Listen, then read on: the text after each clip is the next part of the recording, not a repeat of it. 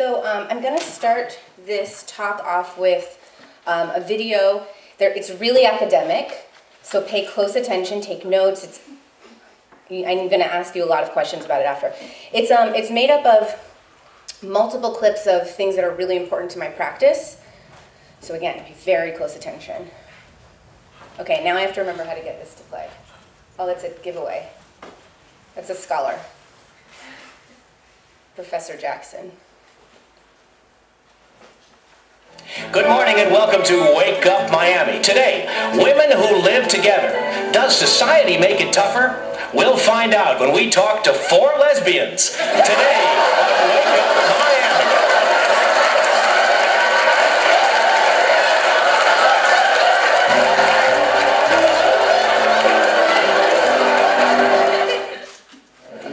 Miami. Rose, could I see you for a moment?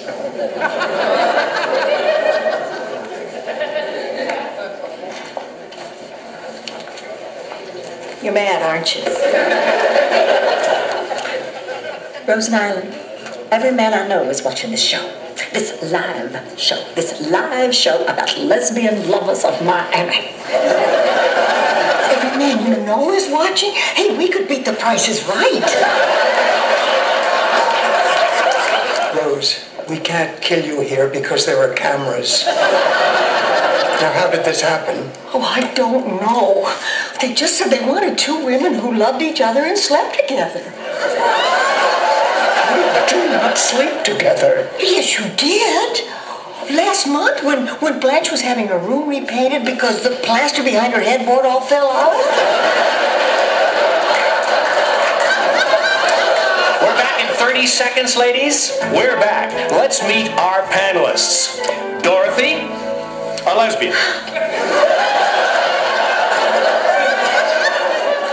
Blanche, another lesbian. And Pat and Kathy, image consultants.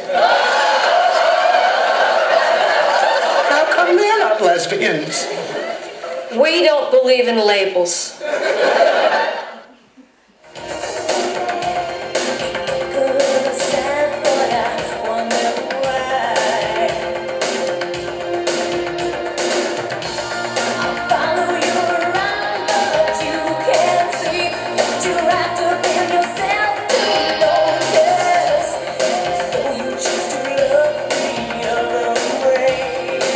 Well, I've got something to say. Don't try to run, I can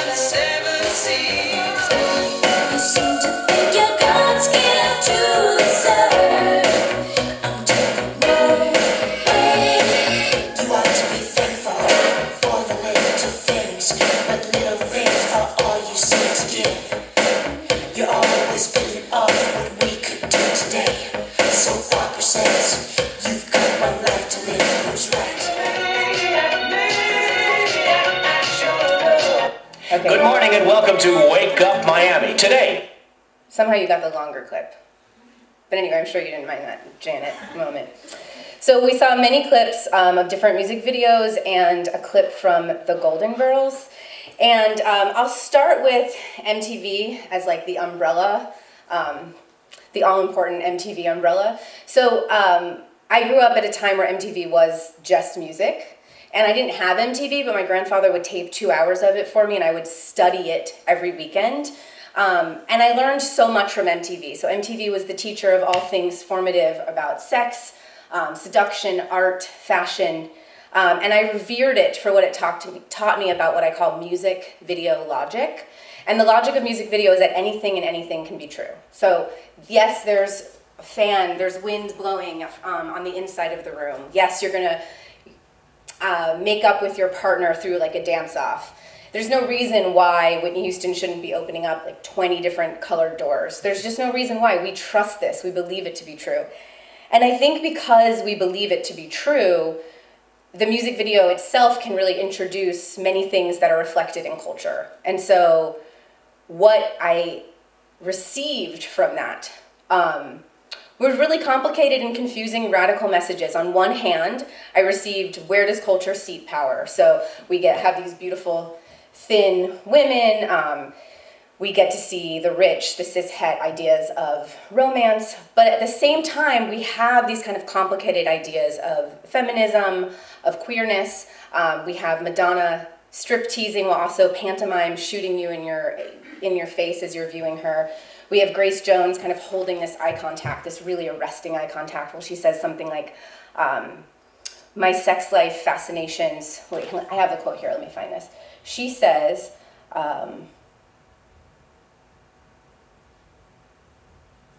oh, right, your sex life complications are not my fascinations. And so what I think is interesting here is that there's this overlapping of feminist and queer messages that are celebrated and invalidated in the same medium. And I think MTV was mostly unconscious of this, but also at times conscious. And I think we see those moments mostly in people like Grace Jones and Madonna. And the other thing about early music videos that I really loved is how much they exposed the art direction. So in so many of these videos, we can really see, I mean, that's in the Laura Branigan video, that really is just tinfoil on the floor. And somehow we are accepting that this is this other world, that this is the night world. And also, you know, for Janet, as we see here, yes, those are chairs, that's some kind of like counter, but the rest is really just painted. And so it exposed for me this idea of art direction, the faux-ness of things that we can accept as real and really celebrate. And then onto my heroes of Miami, Blanche, Dorothy, Rose, and Sophia. I mean, they still are just such an exciting thing for me to return to and a deep well of inspiration. At the time, I didn't realize what they were doing for me, but they were really helping me develop a queer ethos of chosen family. And they had such an attitude of sex positivity, subversive humor. And we all know now that the writers were queer, but at the time, these women are playing this kind of performative heterosexuality within these tensions that sort of give into and then disavow queerness. And it really just confused and delighted me. And now I realize that they were modeling for me what I understand as camp, which again, as a kid, you don't know these things. You don't realize there's like academic theories involved in this. But I understood that there was something in me that really resonated with these beautiful women. So I know a lot of people, when they talk about the 90s and they talk about camp, they kind of reference more like Pee Wee Herman. But for me, these are my gods of camp.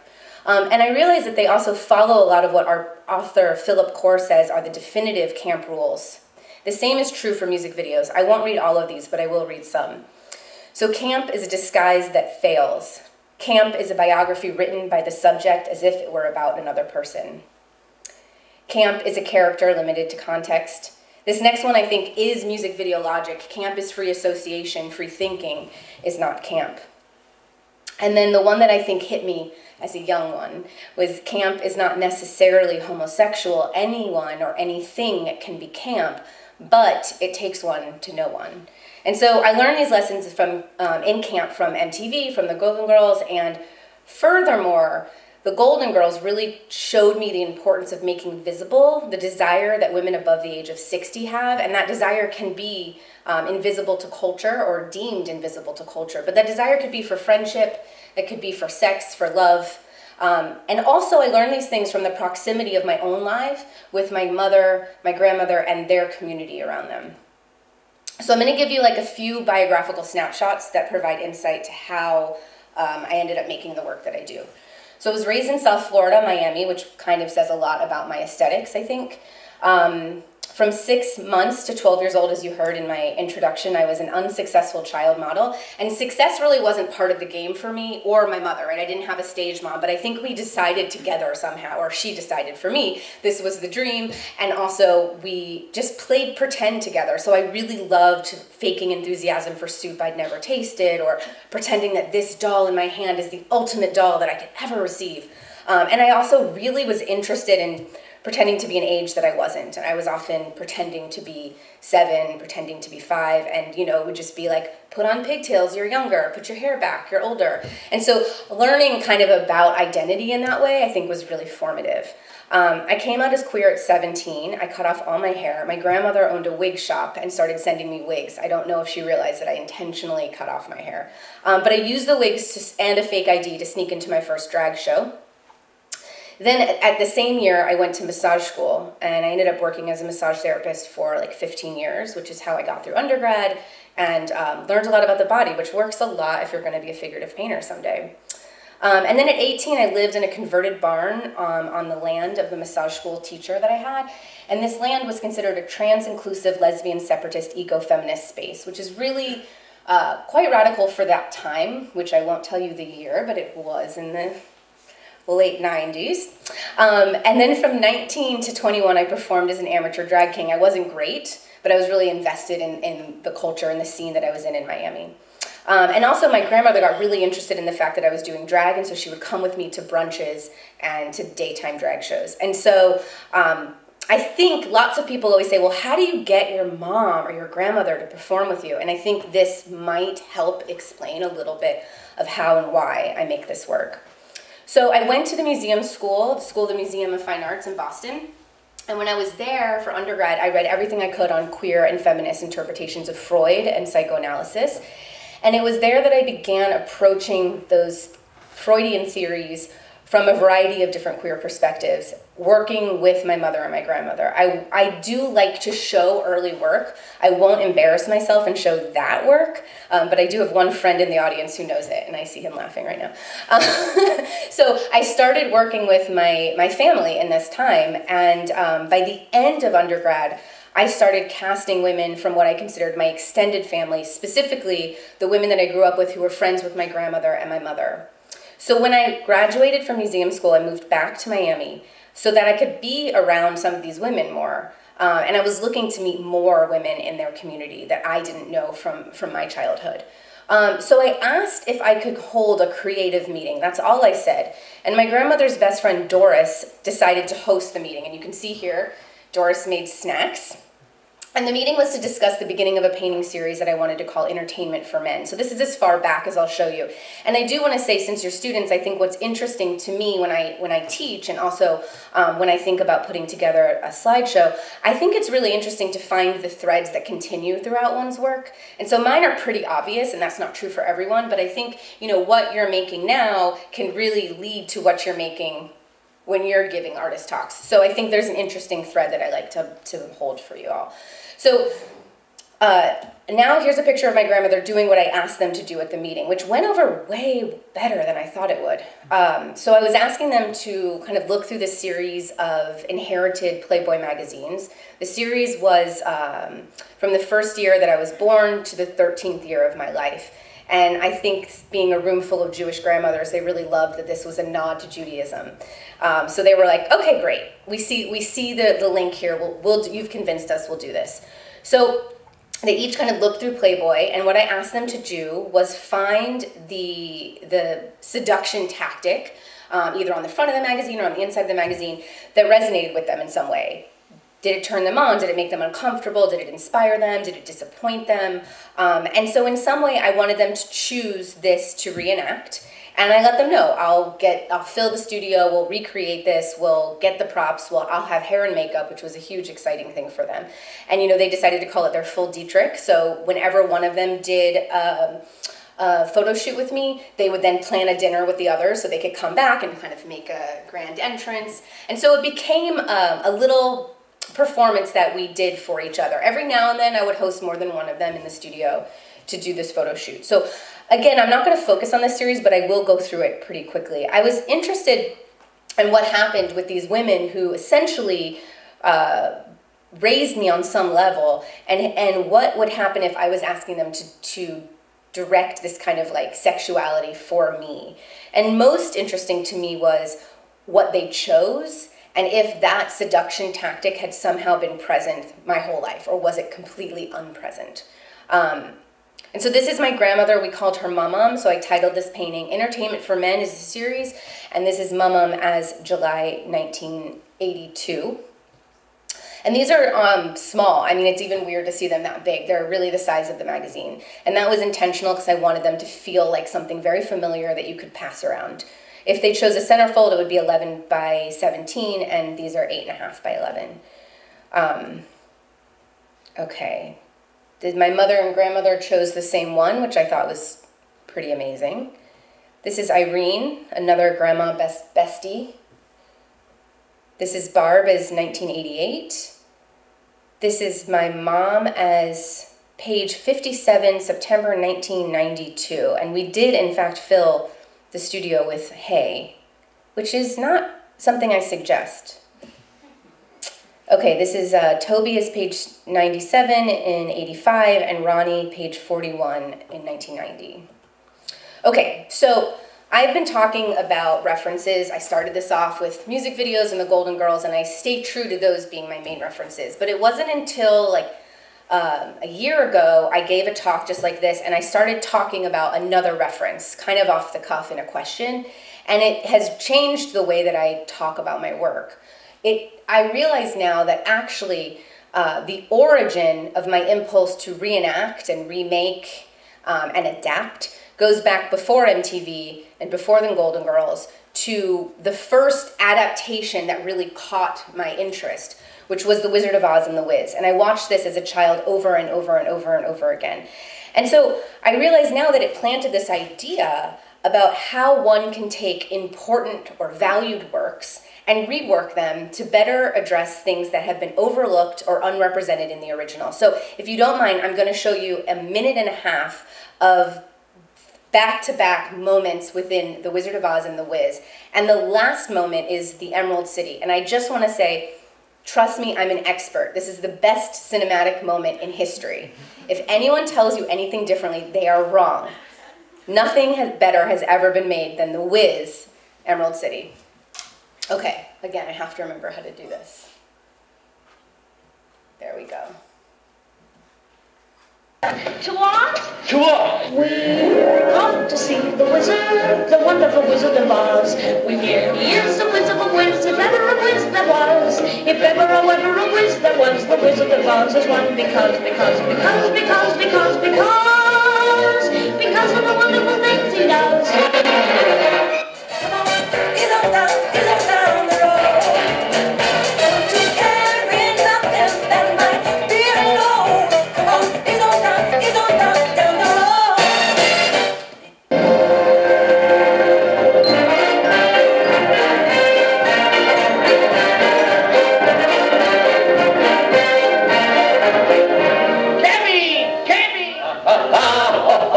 And a couple of tra-la-las. That's how we laugh the day away in the video.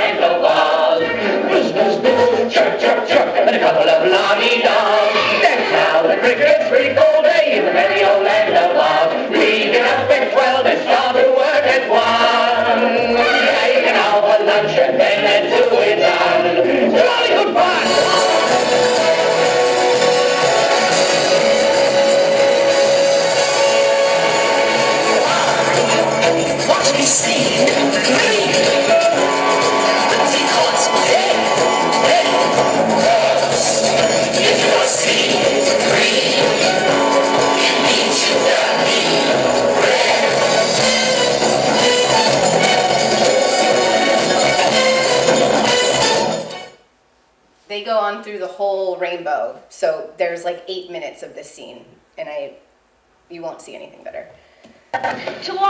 Okay.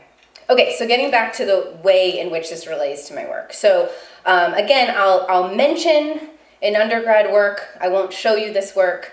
My friend Kobe will laugh because he knows the work.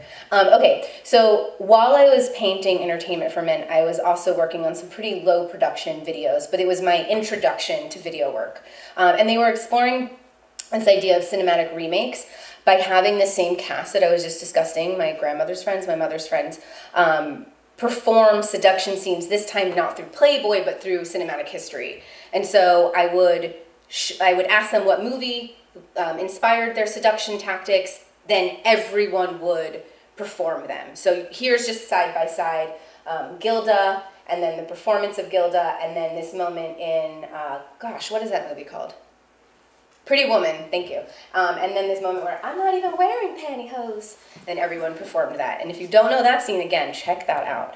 So I was making that work, and somebody introduced me to something called the Scopatone film, which truly changed the trajectory of my practice. I had recognized the word Scopatone from Susan Sontag's essay, Notes on Camp, but I never looked into it. She doesn't say much about them, and so it didn't catch my eye as something I should really pay attention to. But I immediately realized that Scopatones are true camp masterpieces, and became fully obsessed, and I still am. So the thing about Scopatone films is that they exist as a film and as a machine, and so the films are considered precursors to contemporary music video. But in the 60s, these machines were in nightclubs, and you would go just as you would a jukebox, put your money in, choose your film. It was film actually being projected inside this screen. And they'd show you these 3-minute Scopatone films.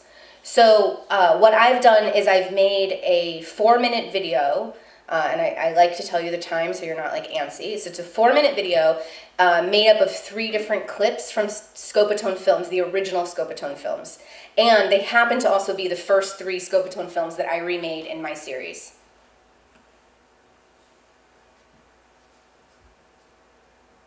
So you'll see Neil Sedaka's Calendar Girl, then you'll see Joy Lansing's Silencer, and Julie London's Daddy.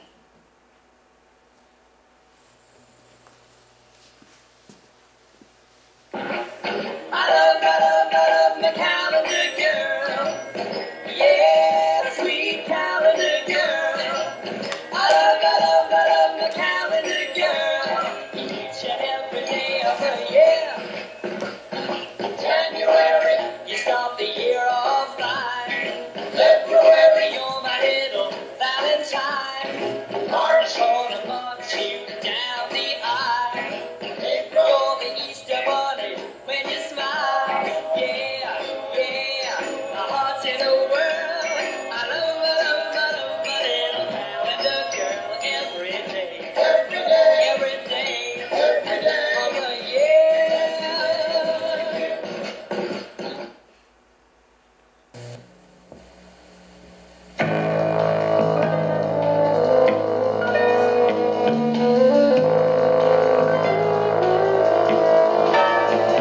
Oh, a gun can be a 22 or a 38, and it will silence you. Dear sir, that is a silencer. But if you should see a lady who has the kind of waist that measures 22, and she's 38, where it is great to measure 38. Dear sir, she is a silencer. Dear sir, I'm her. I don't use a knife, don't need a gun. My equipment's a lot more deadly, son. Dear sir, I am a silencer.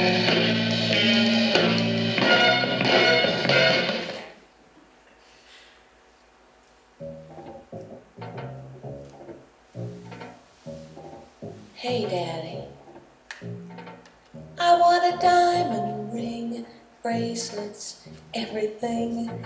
Daddy, you ought to get the best of me. Daddy G, won't I look swell in sables, clothes with Paris labels? Daddy, you ought to get the best of me. Here's an amazing revelation with a bit of stimulation. I'd be a great sensation. I'd be your inspiration, Daddy. I want a brand new car, champagne, caviar. Daddy, you ought to get the best of me.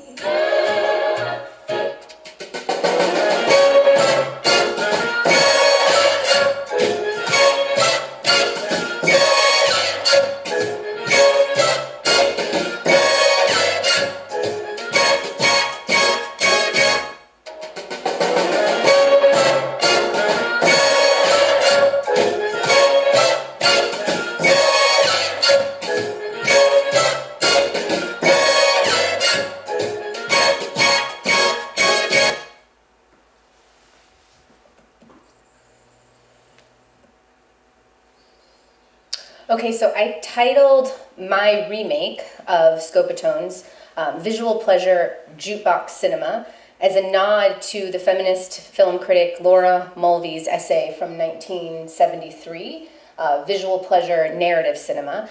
And if you haven't read this, the biggest takeaway is that this is where the term male gaze was pushed into consciousness, and it was really kind of an essay about feminist film critique through a psychoanalytic framework.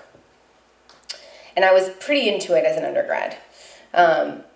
Okay, so for the remakes, I make the costumes, the props, the sets, and they're all inspired by the original. So you can see here a side-by-side. And I commission a queer musician to make a cover of each of the Scopatone songs. And I usually choose that musician based off of the work I already know about them. And so I'm not a musician and I don't speak a great musical language. Luckily, since then my wife is a musician, so she's helped me, but I've been making these before her. So I would just say, like, make it bouncy and, you know, sparkly. And they're like, that's not actually musical terminology. It's like, figure it out. You know what I mean. So anyway, I got really lucky. And a lot of these musicians were able to perfectly get the feeling I wanted. So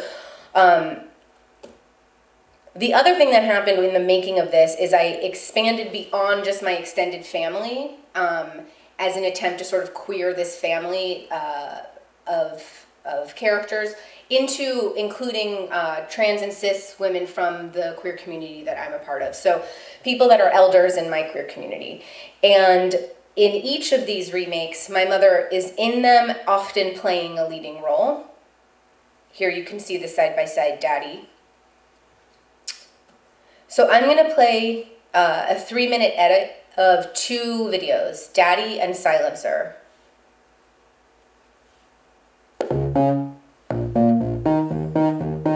Hey, Daddy, I want a diamond ring, bracelets, everything.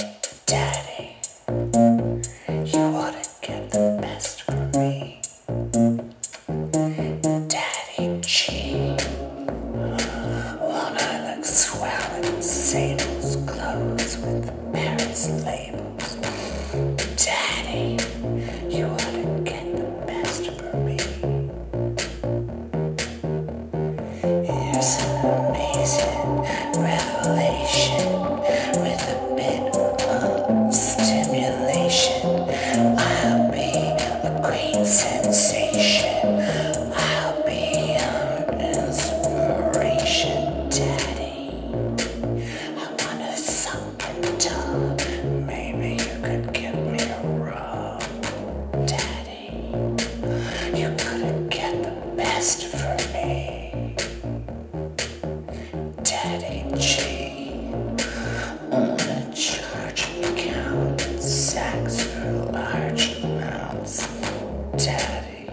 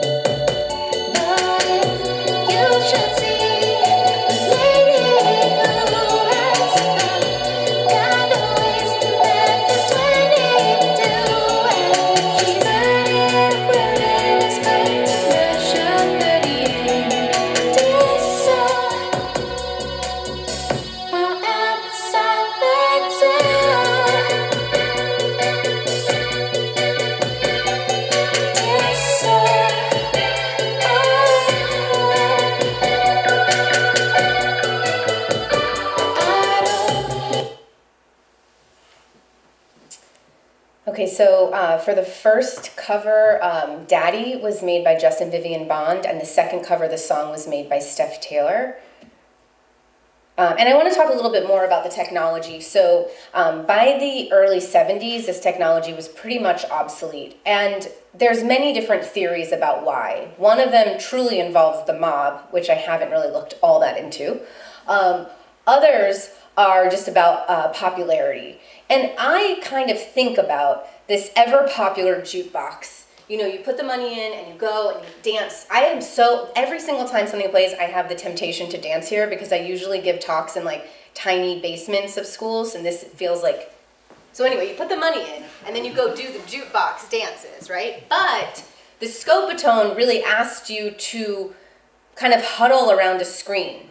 For a long time, I envisioned that meaning a very small screen. I've only had the glory of seeing a Scopatone in real life one time, and it actually was so powerful and such an amazing, imposing machine. But I do think there's something about being separated from the dance floor, separating from community. Now we're used to that, right? We're just going to sit on our phone at a party anyway, why even invite us? But at the time, that was not the case. And so I believe that maybe the Scopatone kind of lost some popularity. I also think that these were just so campy, and though they were reflecting a sort of performative heteronormativity, they really, no one was fooled. No one was fooled when the like love interest guy comes in and he's like, you know, that's not really fooling anyone. So anyway, those are some of my understandings around Scopatone's failure, but I don't know for sure.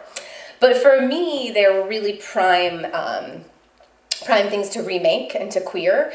And also for this thing that I'm talking about, this idea of isolation, this idea of separation from community, I was really interested in ways that I can make the viewing experience hold community, to be kind of like a juicy, like sensual experience that that includes touch, that includes like a lot of senses. And so this was actually the thesis show that I made for my MFA at Columbia. And I titled the installation Jukebox Cinema, which I've now remade many times over. So I'll show you a couple of the remakes of this installation and the different iterations that they've made. So a few years later, a curator in the Netherlands asked if they could put this in a show, and right when we started planning this and kind of building it, COVID was kind of in full force, and so the restriction actually was that I'm no longer able to make a space for community. I'm making a space for 1 or 2 people. This was in 2020 to enter.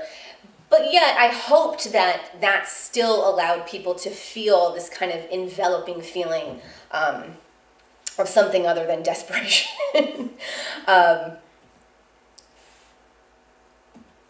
This was my favorite video image that was sent to me. The Netherlands, they're really pretty radical and cool. I mean, I get more images of kids watching these like sexy BDSM scenes.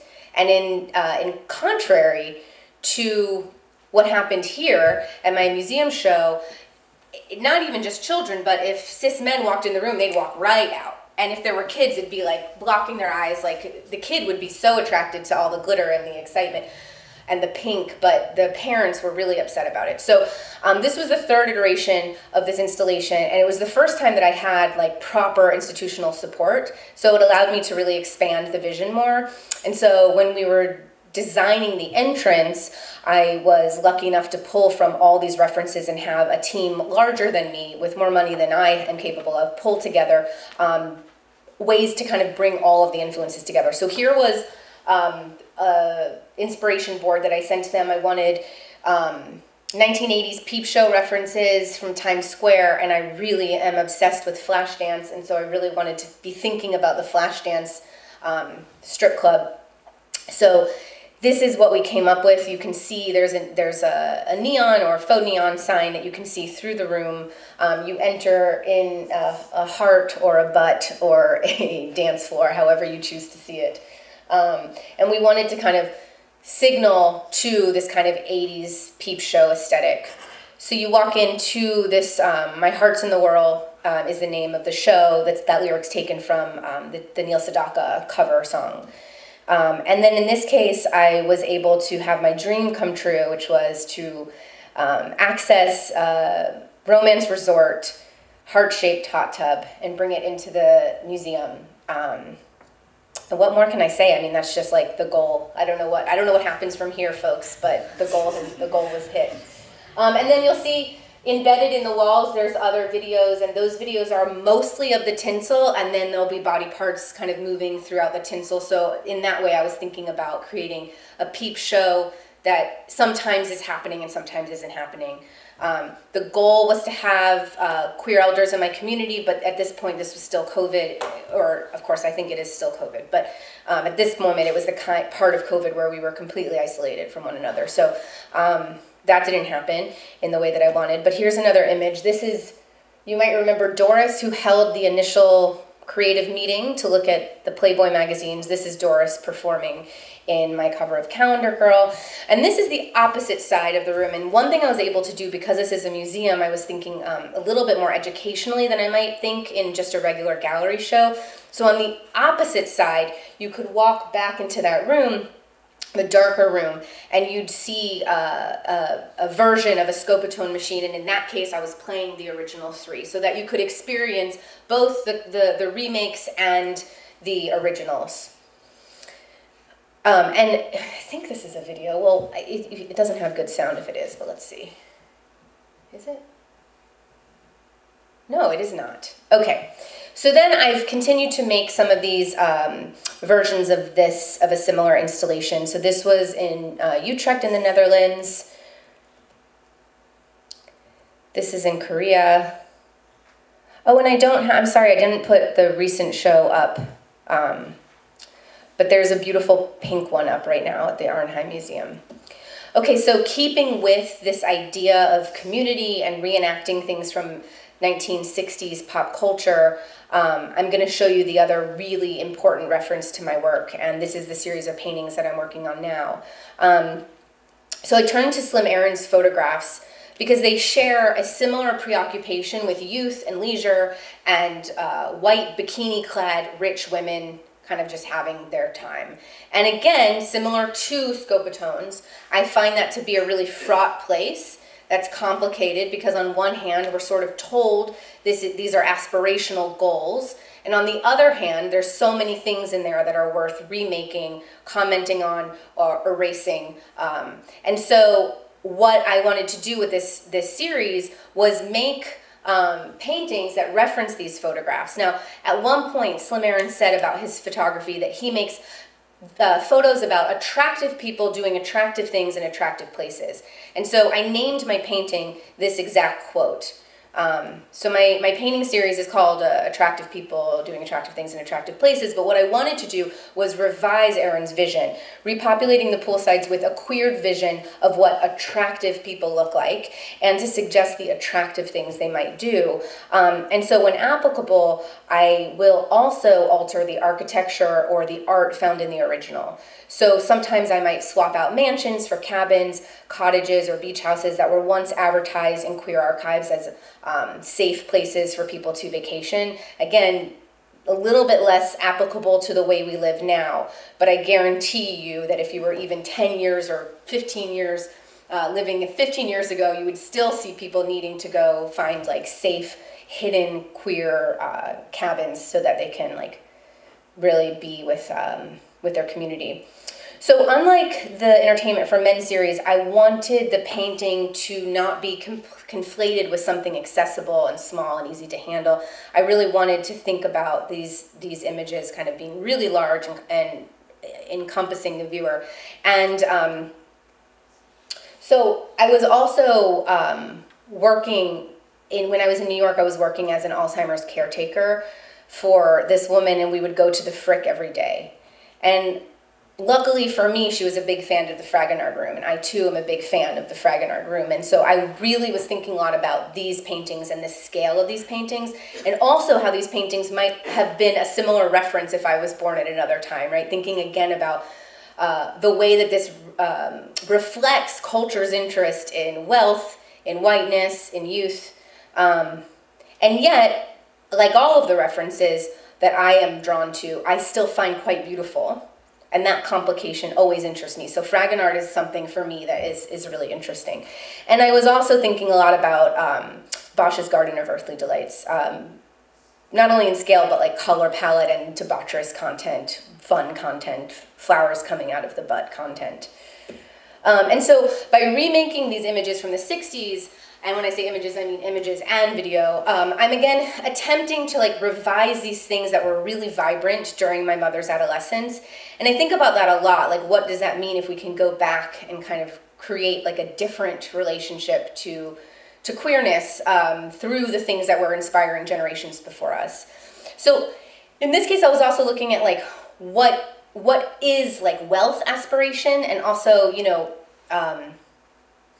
okay, I'm choosing to not go on a rant about RuPaul's Drag Race. But what I do want to say is, you know, we think a lot about class aspiration, and I think the way queerness used to, at one point, would play with class as class camp, as sort of pretending and critiquing at the same time issues of capitalism. I worry now that things like RuPaul's Drag Race may have kind of just made everybody just want to be rich and wealthy and kind of like lord their money over other people. But I do think that at the same time, we can still look to these references as a way to critique capitalism. And in this way, though I am working within these like affluent settings, I'm really thinking about a way for us to kind of look at what that means about culture and leisure and social capital. And so I'd like to think like what does it mean that these women may own this mansion, and what does it mean that like there's giant sex parties happening in the backyards, or have these women just kind of like stormed, that's a hard word to use now after January 6th, but you know what I mean, have they like taken over the castle, and if they've taken over the castle, now it's a location for pleasure. And it brings to mind something that a different author, expert on camp, named Mark Booth, said in his book Camp Toy, The Origins and Definitions of Camp. I love this quote. He said, "Of course, Louis XIV did not build Versailles with the intention of making it camp, but like peasants after a revolution, camp people have camped out in the palace. They have overrun the legend of Versailles and converted it to camp. Versailles stands in the camp memory, not as it was intended, as a symbol of decorative absolutism, but as a symbol of absolute decorativism." So in a way, I'm attempting to retroactively make these fantasy history paintings, and a fantasy history that could point to a fantasy present, one that includes, you know, trans-inclusive lesbian spaces, inclusive of age, of race, and doing so with these materials and the people that are available to me. So like the video work, I've placed my mother in a lot of these paintings. My grandmother appears sometimes twice in the paintings. This is my mother. I'm calling her the house mother in this case, thinking about, you know, kind of a history of the house mothers in strip clubs and in the drag world. And I'm also very strict about who gets invited to these painted parties. So to make these paintings, I start off with a Slim Aarons photograph, and then I make a mock-up. And this mock-up is compiled of an image database that I've been compiling for years now that has thousands of porn imagery. You know, some of the images I've taken, my grandmother's no longer alive, but because I was making work with her when I was in undergrad, I have so many pictures of her from that time that I can put in. This is my grandmother here. Oh, wait, no. Even cooler. This is my grandmother here. Now I feel like a real professor. Okay, I don't have this where I teach. I need to get one. Okay, so she's often like 3 or 4 times. I mean, people like play like a Where's Waldo with my grandmother often. So some of the images come from my own photos that I've taken.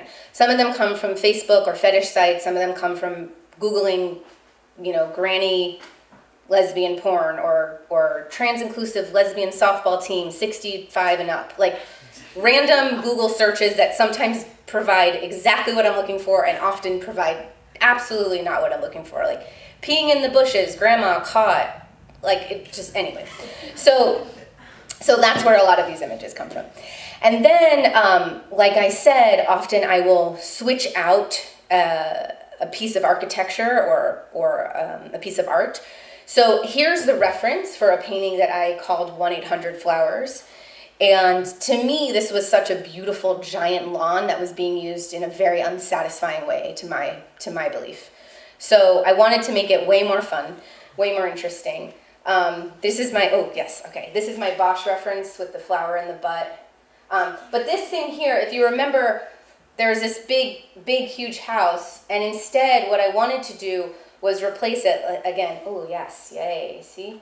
Okay, replace it with a cabin that I found that was in a lesbian archive of a discreet place for lesbians to vacation in the 80s. And so I think it was in Maine. But this place no longer exists, and so as a way to kind of nod towards its lack of existence, I also wanted to kind of cover it over, grow over with the land itself. So this is called 1-800-Flowers. And here's a close-up and a detail, another detail. And also these paintings are kind of like another way for me to kind of unabashedly love mannerism, and particularly this painting called The Visitation by Pontormo. And there's a lot of ways in which I think about this painting or other mannerist paintings when I'm placing groups of people together. Most of the time, nobody in my paintings know one another. Like, often I'm not finding a scene where these people are together. I often have to make that. I mean, there are some exceptions, but for the most part, they aren't. So when I'm doing that, I am always kind of thinking about mannerism. This is called Are You Thirsty? And it's called Are You Thirsty because the orange soda at the time, that was kind of the cheeky, sexy girl on the commercial kind of asking you, are you thirsty, baby? Okay, so this is an opportunity for me to explain switching out the artwork, and then I'm almost done. I think I'm about at time. But if you see here, in the middle, there's this sculpture. I don't know who made this sculpture, but we've all seen sculptures of such. Does this look like anyone to you?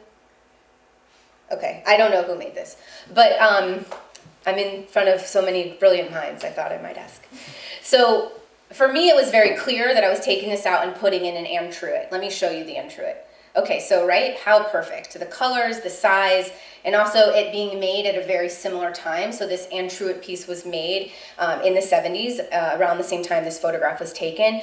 And so for me, when I put in a piece of artwork that's made by either a woman or a queer person, I'm also finding, and you know, that's my other way to kind of challenge Slim Aarons around this idea of like what the attractiveness of this location and the attractiveness of what his people are doing.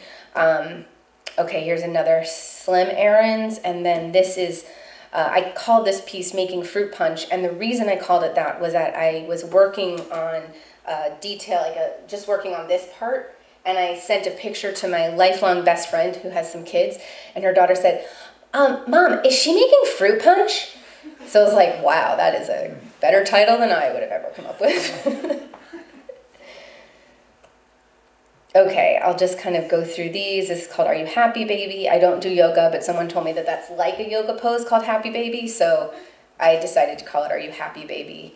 Jen, does this look familiar to you? It does. Jen's in the audience. You all might know her, but Jen helped me prepare for my show and helped me get this painting together.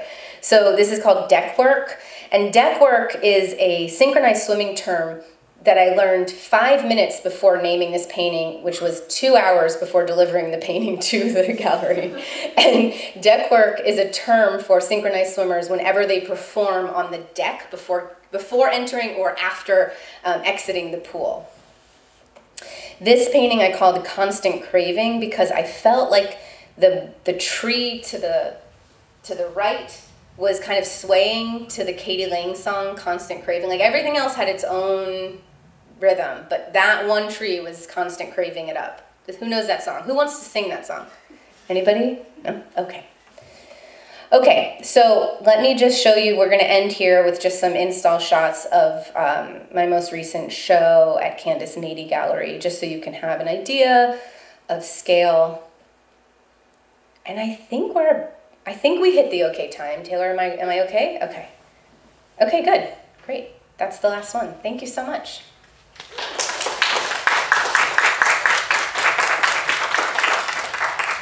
So I believe that now is the time for questions if you have any. And I'm expecting lots of questions about the music videos. Yeah. I have a question, but it's so interesting like seeing how these things come about because a lot of what you were like listening to the beginning is so similar to like the things that like inspired me so much because like I was raised by my grandma, so we watched so much Golden Girls. Ah, yes. And also I've watched The Wiz like 150 times. so it's just like, oh my god, like this is so crazy. Like, what is the art gonna be? That, like, I don't know. It's just so interesting. Like how I don't know, because like I feel like my work is very different, but like it's so interesting to see like how these things impact people, and like I don't know. It's just it was really it made me like emotional. I was like, oh my god, like same childhood. Oh, I know. It sounds like it. Maybe we have the same grandma. My grandma's no longer alive. I mean, I've had two grandmothers, but neither of them are alive. Well, I hear that there's not a question in there, but I really like what you're sharing with me. But one thing I will say, from the perspective of now someone who's had like several hundred students, and I have to talk to them often about where their work comes from, I think that one thing I'm really interested in is that you really care about where your work comes from, and that you don't put the pressure on yourself for it to like save the world.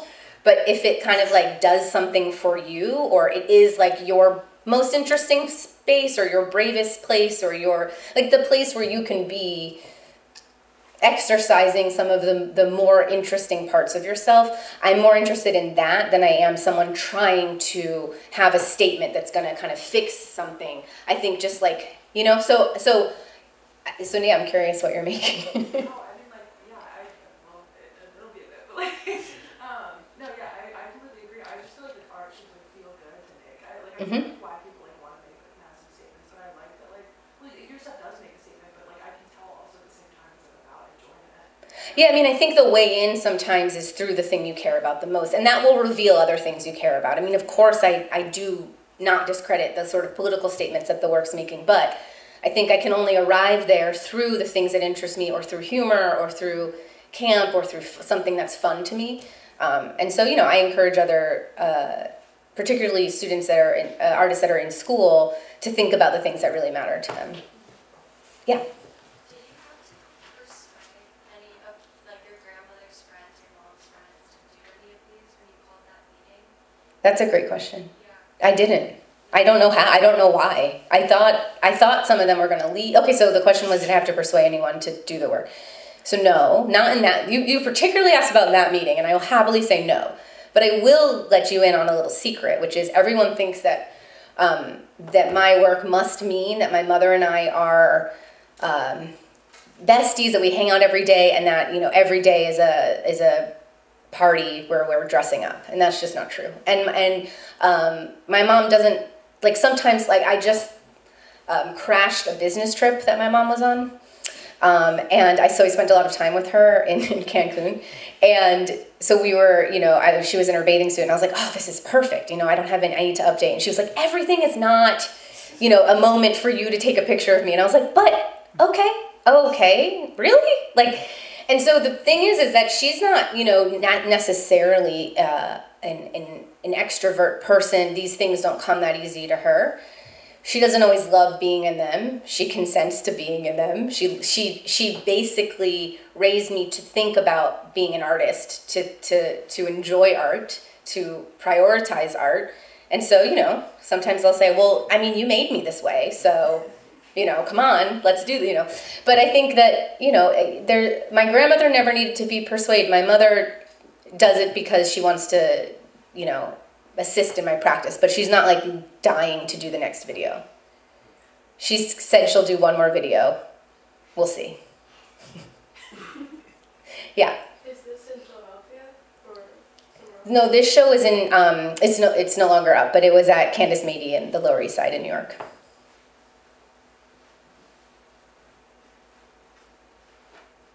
Okay, I think I saw two hands at the exact same time, but I believe I saw yours 1 second first, so we'll go to you and then you. I love the way you talk about like depicting wealth as both like critiquing it and like making fun of the problems with it. Mm-hmm. I also feel like that's been like lost in a lot of like art in general. I'm personally, I like a lot of like, I don't know if it's like the 70s or the 80s, but like the drag house scene, I kind of was fascinated by that. And me and my mom like watched a lot of documentaries and like shows depicting that type of thing. But like what would you say like going forward would help you critique those things? It's a hard question. I can't really put it into words, but you know, obviously they had something there, but it was like just like you said, now it's kind of like people actually do just want to become rich as, you know what I'm saying? Yes, I totally know what you're saying. I mean, I see such a switch in culture. You know, every generation kind of looks back and goes, oh, in my day. But I think what I'm seeing now with like the Instagram influencer, it's like, you know, most of my students to have the goal is to have a brand kind of like support them, which absolutely was not present in the art world at all, even just 10 years ago. And so it's dangerous, I think, to live with the aspirations of like that particular kind of wealth or a particular kind of support, and also to create this idea that is like the audience that is most valuable or worth being seen from. So I don't know exactly how to answer your question of how would I continue to critique that particular complication. But I guess the answer is, I don't know what each video is going to, all the work is kind of like an umbrella where I'm shoving all these ideas in, and one painting or one video might get more of one idea than the other. And so, like I have a future video coming up that takes place in a renovated dollhouse. And so for me, I think there's like a lot of fun in the idea of kind of poking at all these kind of like this desire to have like the most elegant home or the most like, and that will all be present, but it'll be like the size that one could never actually enter if I'm not green screening you in. So I don't know if that's the right answer to your question, but I think I myself am still figuring out different ways to work that content in. When I first started making this work though, I did have friends be like, oh, you can't really critique capitalism within like a setting as opulent as this. And I thought, okay, well, I'm gonna try. And maybe to some I'm doing it right and maybe to some I'm doing it wrong, but this is the way I'm personally choosing to explore those ideas. And many people are gonna have, ways that they think accurate, do it more accurately or like more successfully, but this is how, again, staying true to the things that are interesting to me, I'm really interested in these like things that we deem aspirational and problematic at the same time, and the way that culture kind of like will kind of turn their eye to something if it's like, in my 20s, I didn't know a single person that would wear Nikes because it was like, Nikes, they're the worst, like sweatshops and this and that. And I think everybody that felt that way probably owns 10 now because somehow that branding has changed. And that's hopefully not true, but do you know what I mean? So I think I'm still kind of working with those ideas. Okay, hopefully I got there somewhere with you. Yeah. Has a model ever like backed out last minute? Yeah, actually, I did have a model back out, but not for like a reason of rethinking it, but more because they had they broke their leg, and so yeah, so I did have a model back out, but I ended up filling in the space. But I wish I had a more interesting answer for that question. But that is the reason. I've had things fall through. I mean, things fall through whenever you're working with other people, which is why so many artists like. It's so much easier to work with yourself, and that's why I think a lot of artists end up working with their own image, because it's a lot easier. Or I don't think that's the only reason why, but I think there is a benefit to that reason. However, when I sign up to work with like 12 women over the age of 70, I know that means we have to be flexible. Any other questions? Yeah. So when you're talking about like the Scopatone, like did it have like sort of a second life as like a fringe kind of, or not like fringe, but like more explicitly, I guess like fringe, like queer camp thing, or was it always kind of just like that like not so subtle subtext, and then it kind of became obsolete? That is such a good question. Well, okay, I don't know because I wasn't there, but. What I do know is that there are so few people that care about Scopatones now that when I met with the film curator at the MoMA is a big Scopatone fan, and that's why he owns a Scopatone machine. And when I met with him, he said, oh, do you know, and I'm making up a name right now because I don't remember this person's name, but he was like, do you know Johnny so-and-so? And I said, no, how would I? Oh, he knows you because he's really into Scopatones. I mean, I think it's like, if you love them, then you like have a notification, like anytime like my artist statement goes up on the internet, it's like, Samantha's talking about Scopatones. However, Philadelphia, we are very lucky because I just found out that there's this, I'm new to Philly, so I'm learning about a lot of things. I don't know how long I can get away with saying I'm new to Philly, but I'm still relatively new to Philly, pandemic years. So there's something called Secret Cinema. Maybe you all know about this. I did not. But they're having, on the 24th of February, they're actually having a Scopatone party.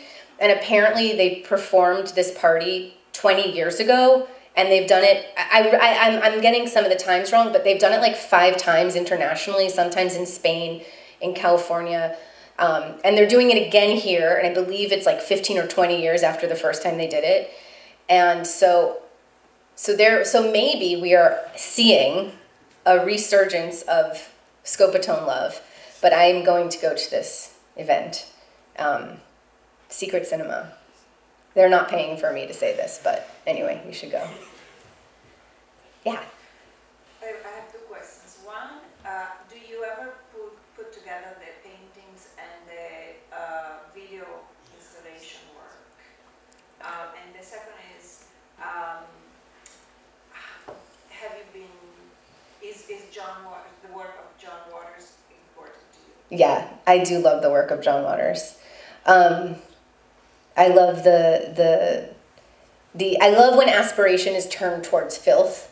I think that like the way that he uses the idea of aspiration is just like really exciting, and I love John Waters, and it was another person. John Waters and David Lynch were people that I really studied a lot in undergrad and really loved. To answer your first question, the only time I was ever able to show both at the same time was actually just in my MFA thesis show. That was it. I have, for the show in Boston at the museum, there was an iteration where I thought it might be possible, but I have not yet been given enough space to make that happen. But I think the relationship, and mostly it's because what happens in the room needs to be dark for the Scopatone, and then you need the light and that negotiation. But I think conceptually, and I even think visually, there's a beautiful way that I have many a drawing of to kind of bring both of those worlds together. So fingers crossed that someday I get to like fully have that happen. On your website, you have that painting and the object in the middle there. You also have it realized as a sculpture. It's a different painting, but yes. Oh, it's a different painting. So that's actually, oh wow, I wish I had this up to show you. The surprise about that one is that it's all miniature. So yeah, so this was a really exciting thing. When the pandemic first started, there was a gallery in Boston. People were laid off, or not laid off. What was it called when you were out of work during the first part? And so someone in the museum, like the fabrication part of the museum, created a gallery for artists to conceive large vision, but at a tiny scale. So that painting is actually 10 inches by 14 inches, but it looks like it's 10 feet by 14 feet. And then I made an inflatable out of Ziploc bags and paint and bubble wrap on the inside. But in the photograph, because the gallery is so well done, it even has its little like plugs on that it looks like I've made this giant inflatable. But he was right in that it did create an idea for a vision for a larger thing that I just haven't also. It's another thing that I haven't been able to like make. But that Ziploc inflatable lives in a shoebox in my house. But it's surprising. It's surprising to find that out, I think. Yeah, thank you for asking that one. Yeah. Do we have time? Taylor, should I? I think one more question. Okay. Yeah. Oh gosh, I saw 2 hands. Oh. I think we can try it. We can try 2. All right, 2 more. I just wanted to know the name of that miniature installation. The miniature gallery? Yeah. It was called Shelter in Place. It was very pandemic forward gallery. Yeah. Well, that's good for allowing 2. That was a quick one. Yeah, what's your second question? The